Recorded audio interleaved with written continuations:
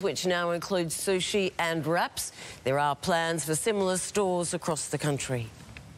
A homegrown medical breakthrough has identified how coronavirus could be stopped from replicating itself inside the human body.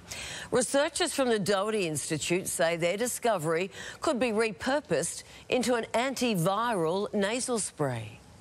The world has been battling coronavirus for 18 months now and losing. But Melbourne researchers may have found a way to cut COVID off before it takes hold in body. What would be ideal is if you could stop the virus in its tracks as soon as it enters into someone's nose. The idea is to stop the virus from growing in and populating human cells. The breakthrough relies on so-called molecular scissors, which have been used to attack cancer and could destroy the genes of coronavirus. We contacted Sharon Lewin's lab basically to show that we can silence real viruses. The molecular scissor recognises the microns of COVID and cuts it. The particles lose their blueprint and degrade, so the virus can't replicate. It finds that match with the virus, it just snip it. And once you remove, you cleave that virus genome.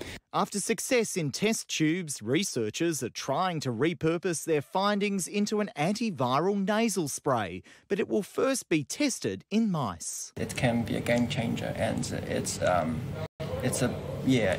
now a cutting-edge technology.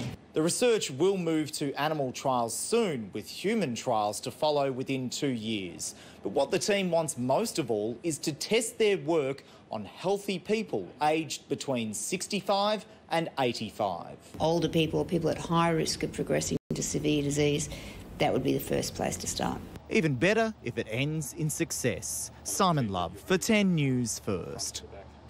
Now to a story we think is pretty flippant.